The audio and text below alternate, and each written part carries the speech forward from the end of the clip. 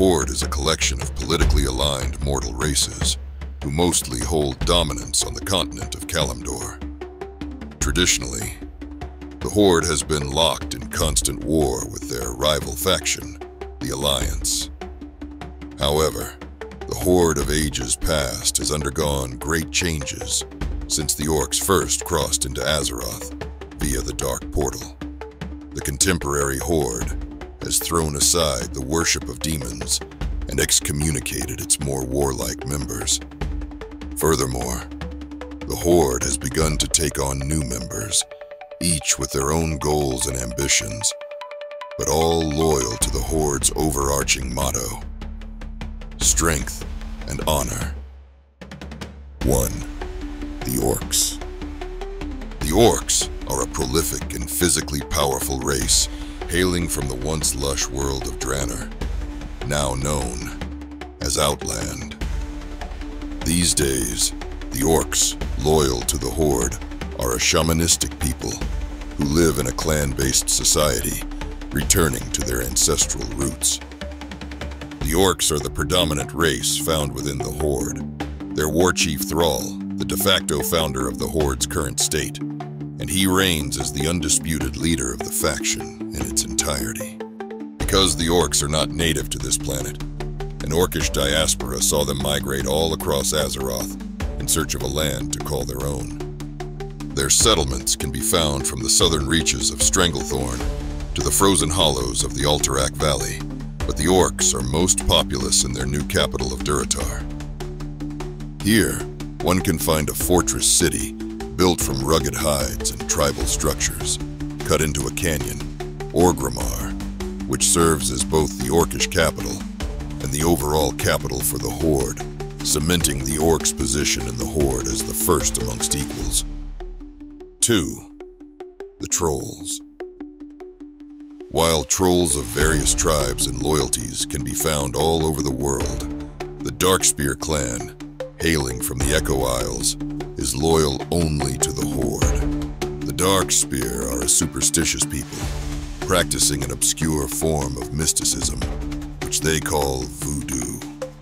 They live alongside the Orcs in Durotar, adopting Orgrimmar as their temporary capital, as the Echo Isles have been lost to the rogue witch doctor, Zalazani. Guided by the Shadow Hunter, Vol'jin, the Darkspear plan on returning to inhabit the islands one day, but as of now are content to make new friends and gather potential allies in Kalimdor. 3. The Tauren. Across the vast barrens dwell the Bloodhoof tribe of Tauren, a huge bipedal race of bovine men loyal to both their high chieftain, Cairn Bloodhoof, and the Horde. The Tauren's enormous size and outrageous strength betray their kind and gentle nature.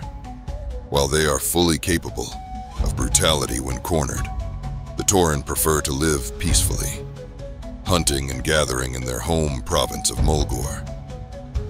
Not long ago, the Tauren were hunted by the voracious centaur all across Kalimdor, but now they have removed this existential threat with the help of the Horde, ensuring the Tauren as the most stalwart allies to the Warchief's cause.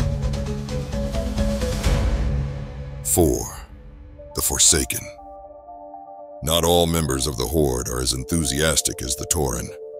The Forsaken are zombified humans and elves who fought against the Orcs in the days before their undeath. And again, during the Third War, the Forsaken were nothing more than mindless pawns of the Lich King, who sought to unhinge all living races from the world in service to powers even beyond himself. However, the Lich King was weakened after an attack from the demon hunter Illidan, which freed many of the servants bound to his will, as the Lich King's power is what binds the undead into unthinking service. Without his constant voice in their ear, the Forsaken freed themselves instead of running wild, though their minds were forever corrupted by plague and darkness. Having regained autonomy in a world which viewed them with outright hostility, the Forsaken Banshee Queen, the she-elf Sylvanas Windrunner, was able to negotiate peace with the Horde. a neutrality which has settled into an uneasy alliance of convenience.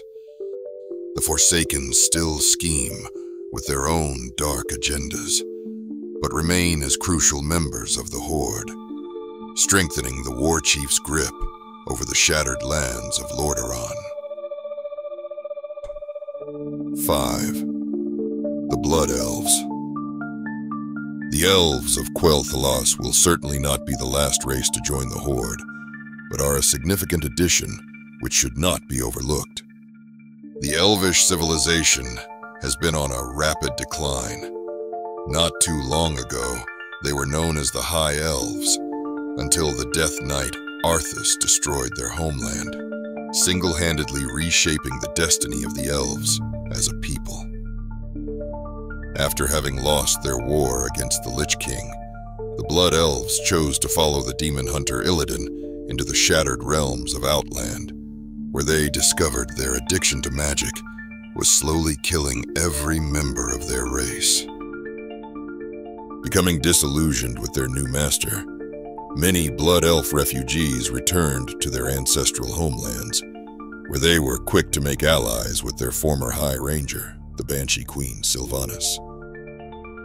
The Blood Elves joined the Horde with the knowledge that the human alliance had failed them, and the weakness of men nearly caused their kind to go extinct by the Lich King's hands, and they would have vengeance. 6. The Ebon Blade. Unlike the other members of the Horde, the Death Knights are not a tribe or kingdom of a single race, but instead are champions of all Horde races, who at one time or another fell victim to the Lich King's allures and promises of darker powers. While they are once again loyal to the Horde, Death Knights are ostracized from society for the atrocities they committed in service to the Lich King. Now, the Death Knights follow Darian Mograine, who seeks both penance from those he turned his back on and vengeance against those who enslaved his kind.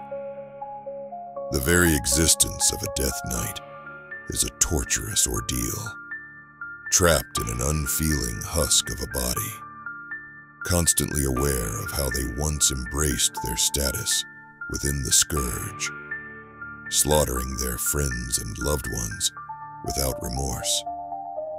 They can only hope to regain the honor they lost and use their great and terrible powers for the betterment of the living. The Horde. The Horde has been judged and dismissed as a motley collection of uncivilized barbarians who have aligned themselves with wicked creatures and fallen men. But this is not the case. The Horde stands united, an alliance forged through war and sustained by a shared code of strength and honor.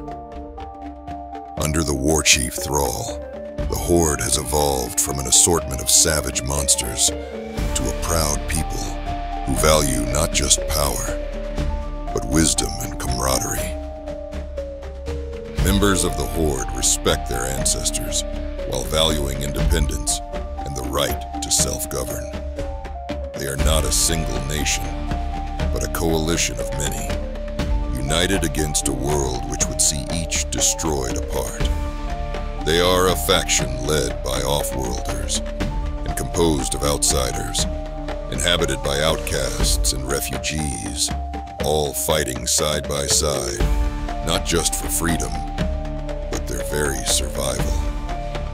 Divided, these isolated states would cling to sovereignty, enemies closing in around, but together, their power dwarfs any nation in the world.